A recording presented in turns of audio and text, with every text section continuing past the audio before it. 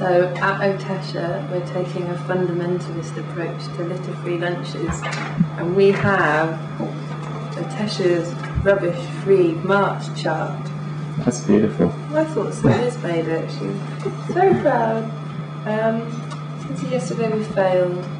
That's my fault. I bought some cookies, and they had like a plasticky wrapping.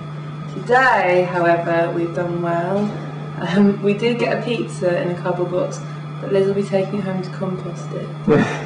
And when I went out to buy us spinach rolls for dinner, we didn't take them in any packaging at all. It's harder than you think though. And basically, it's the end of junk food for us, which is quite annoying. Yeah, I can imagine.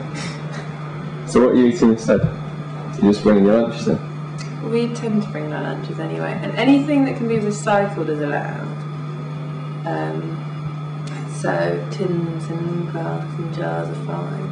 And I'm going to allow plastic that can be reused. Mm-hmm. But it's going to make us a lot healthier, which I'm not sure if I want to. What happens to the recycling here? Oh, it's co-mingled from the office, and then it goes outside into a massive bin, which is quite a lot contaminated. So recycling should be avoided as well. We're avoiding all waste, but accepting some recycling.